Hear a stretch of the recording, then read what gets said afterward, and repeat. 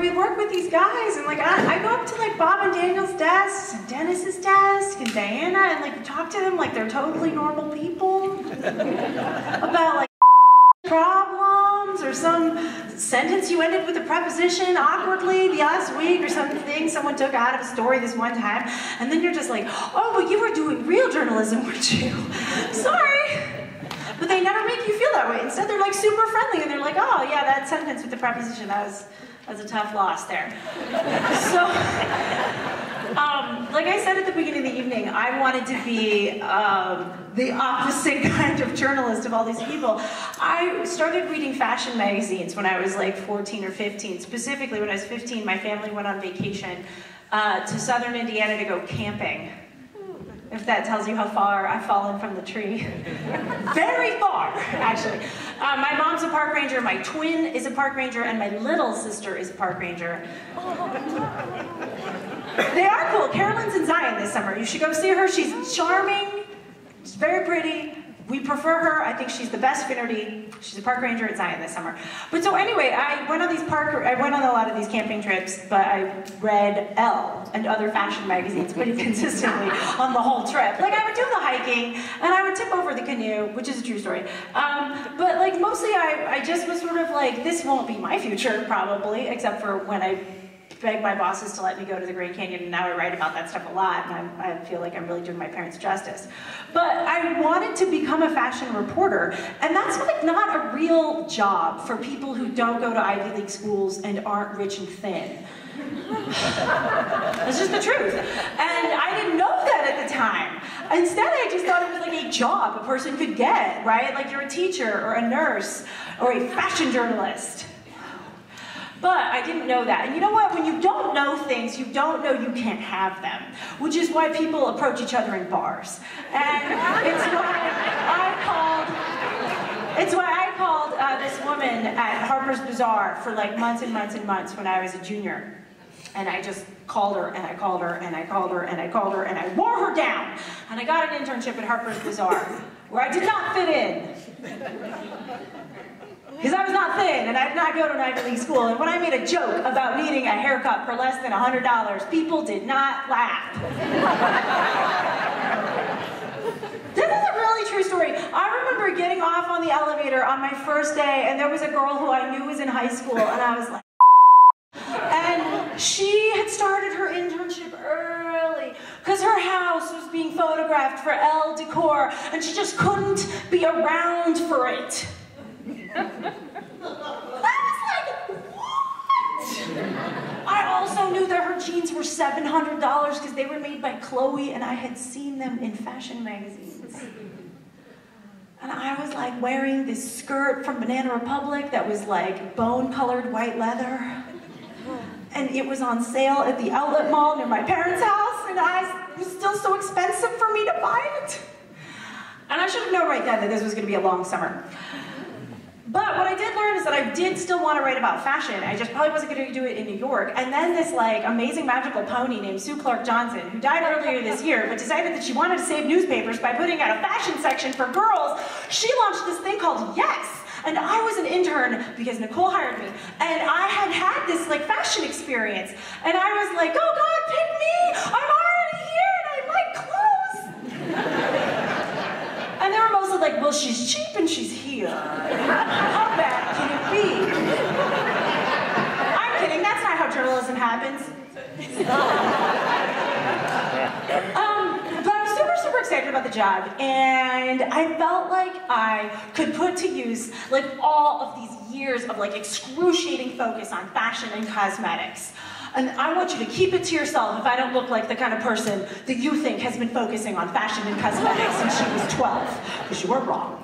I used to get fashion magazines, and I would put on all this makeup before I would go to bed at night, and I would like experiment with like makeup, and then I would like wash it off because I was like in high school, and my parents didn't think it was appropriate to wear, you know, false eyelashes to school.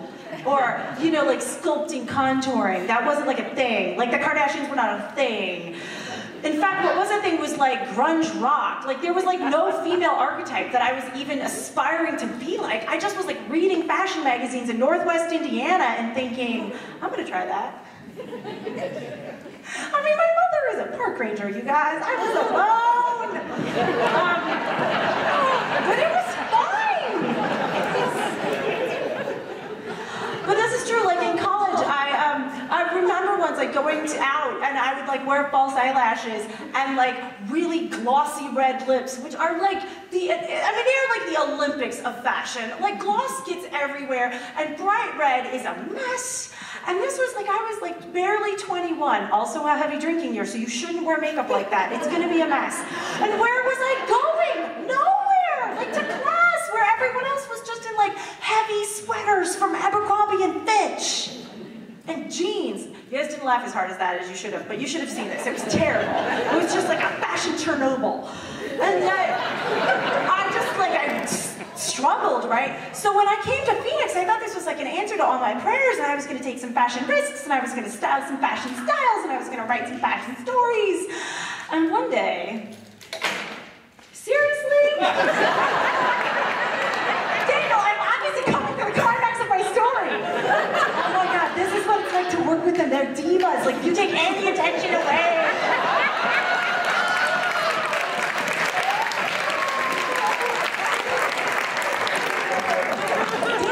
Did I not say enough nice things about Daniel and Bob? Very important. Oh God. What was I saying about myself?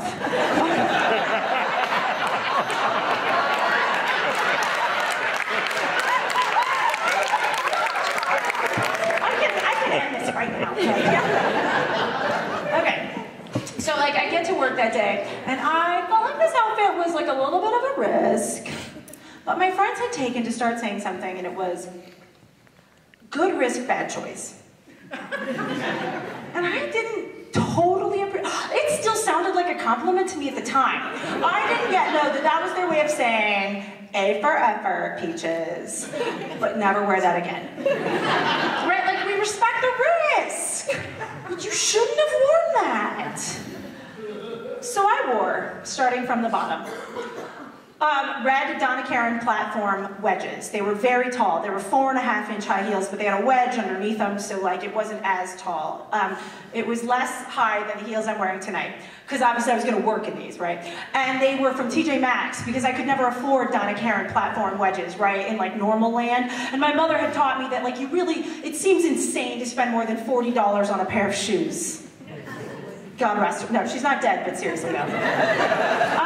So I bought these shoes and I wore them, and I bought them for my fancy job at the fancy big city paper, because I thought that the fancy journalism fashion women there would surely appreciate Donna Karan red lipstick platform wedges. And then I paired them with a pair of Abercrombie and Fitch blue and white striped knee socks, because that was like a thing that was happening. Like knee socks and heels were like a thing that was happening. Don't judge me yet. It gets worse. And then I paired it, because it's like Phoenix and it's like 1,000,000,000 degrees, I paired it with like a denim mini skirt. But like not super mini, not like inappropriately short, and I have amazing legs. So like a medium mini skirt. And I was also 23, right? And then like a white tank top, because it's like 1,000 degrees. And I didn't wear cardigans in the office at that point. So that's what I wore to work. And I had to like go out and interview somebody about something at like Fashion Square. And I wasn't gonna say there was a fashion emergency. There was just something I probably needed to go talk to somebody about, and that was my job. It was like go out and interview people about fashion things. And I went to my boss, Laura, and Laura says, okay, you can go tomorrow.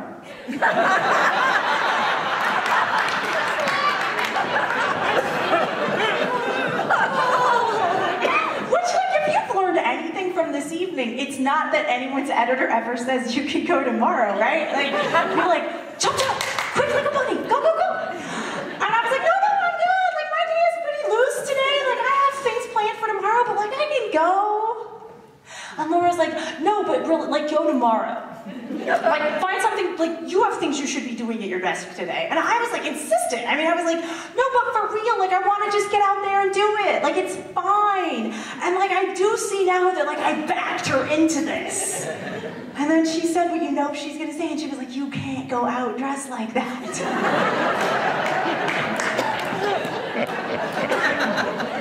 And like, the worst part is, I was like, what? Like, I wasn't even